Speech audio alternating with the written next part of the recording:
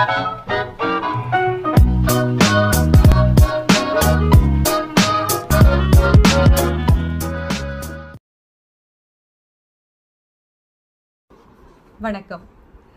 புத்தக வாசிப்பு. புத்தகம் வாசிக்கிறதுங்கிறது வந்து ஒரு மிகப்பெரிய துணை. ஒரு 100 ஃப்ரெண்ட்ஸ் நம்ம கூட இருக்கிற மாதிரி ஒரு பலம் கொடுக்கும். தனிமை வந்து எப்பவுமே இருக்காது. இதெல்லாம் புத்தகத்தோடைய பலன்கள். ஸோ நான் வந்து லக்ஷ்யா ஸ்டோரிஸில் பார்த்தீங்கன்னா நிறைய கதைகள் சொல்கிறது திரும்பவும் எடுத்திருக்கேன். அப்படியே எனக்கு திடீர்னு ஒன்று தோணுச்சு, நாம் படிக்கிற புக்ஸ் நமக்கு ரொம்ப பிடிச்சிருந்த பட்சத்தில், நல்ல விஷயங்களாக இருக்கிற பட்சத்தில் அதையே நம்ம பகிர்ந்துக்க கூடாது, அதையே வாசித்து காமிக்கக்கூடாது அப்படின்னு தோணுச்சு. அதனுடைய முயற்சி தான் இந்த முதல் வீடியோ. ஸோ நான் இப்போ வந்து உங்களுக்கு ஒரு கதை படித்து காமிக்க போகிறேன். எனக்கு ரொம்ப பிடிச்சிருந்தது, நான் படிச்சுக்கிட்டே இருந்தேன். சரி, அப்படியே உங்களுக்கும் அதை படித்து காமிக்கலாம் தோணுச்சு. காலி குடங்களின் கதகளி நடனம், இதுதான் அந்த கதையோட பேர். நம் மனம் எப்போதுமே ஒரு விவாத மேடையாக இருக்கிறது. யார் எதை சொன்னாலும் நம்மை அறியாமல் அதை எதிர்த்து ஒரு சிந்தனையை நம் மனம் படர விடுகிறது. தொடர்ந்து எதிர்மறையாக கேட்கப்படும் கேள்விகள் நம்மை அமைதியாக இராமல் பார்த்து கொள்கின்றன. கேள்வி கேட்பது என்பது சிறந்த பண்புதான். ஆனால் அடிப்படையான அஸ்திவாரங்களை கூட உலுக்குவது போல், நம் பண்பாட்டையே அசைப்பது போல் கேட்கப்படுகின்ற கேள்விகள் பயனளிப்பதில்லை. அவை தன் முனைப்பை வெளிப்படுத்தலாமே தவிர விடைகளை பெற முடியாது.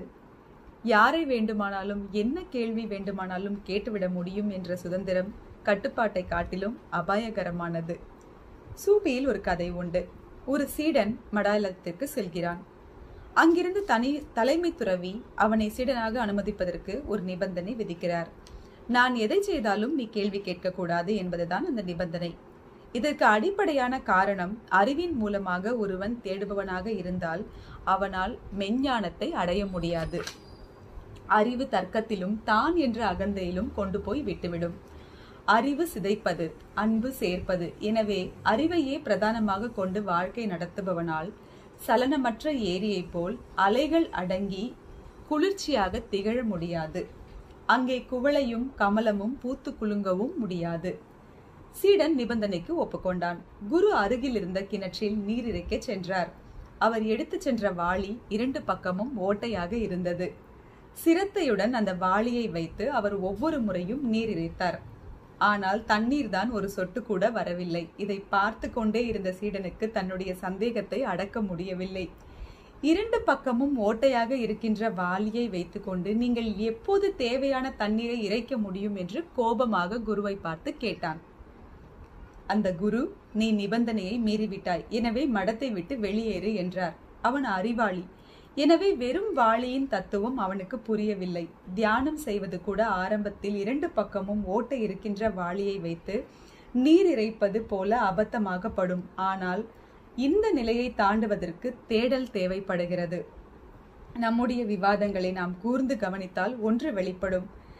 நாம் ஒரு செய்தியை தெளிய வைப்பதற்காக விவாதிப்பதில்லை. நாம் சொன்னதே சரி என்று சாதிப்பதற்காகத்தான் விவாதம் செய்கின்றோம். எதிர்பக்கம் இருக்கும் நியாயங்கள் நமக்கு முக்கியமில்லை. நல்லா இருக்குல்ல? இது வந்து எனக்கு உங்களோட ஷேர் பண்ணிக்கணும்னு இருந்தது. இந்த கதையை ஒட்டி இது என்ன கருத்து சொல்ல வருது அப்படிங்கிறதுக்கு எனக்கு தெரிஞ்ச ஒரு ஃப்ரெண்ட் இருந்தாரு. அவர் வந்து மேடை பேச்சாளர், நல்ல பேச்சாளர். ஆனா திடீர்னு பார்த்தா ரொம்ப சத்தமா பேச ஆரம்பிச்சிடுவாரு. அப்போ நான் கேட்ட அவர்கிட்ட, நீங்க ஏன் இவ்வளோ திடீர் நல்லா பேசிட்டே இருக்கீங்க, திடீர்னு ஏன் சத்தமா பேசுறீங்க அப்படின்னு கேட்கும்போது, நான் வந்து பேசுறதுக்கு விஷயமே இல்லாத போதோ இல்ல பேச வந்ததை மறந்த போதோ டக்குன்னு அதை வந்து ஃபில் பண்றதுக்காக சத்தம் போட்டு பேச ஆரம்பிச்சுடுவேன் அப்படின்னு சொன்னாரு. அப்போ எனக்கு புரிஞ்சது, காலி குடங்கள் ஏன் சத்தம் போடுது அப்படின்னு. ஸோ நல்ல விஷயம்ல. ஸோ இந்த மாதிரி எனக்கு பிடிச்சி நான் படிச்சுட்டு இருக்கிற விஷயங்களை உங்களோடையும் இனிமேல் ஷேர் பண்ணிக்கலாம்னு நினைக்கிறேன். தேங்க்யூ. நீங்களும் படிங்க.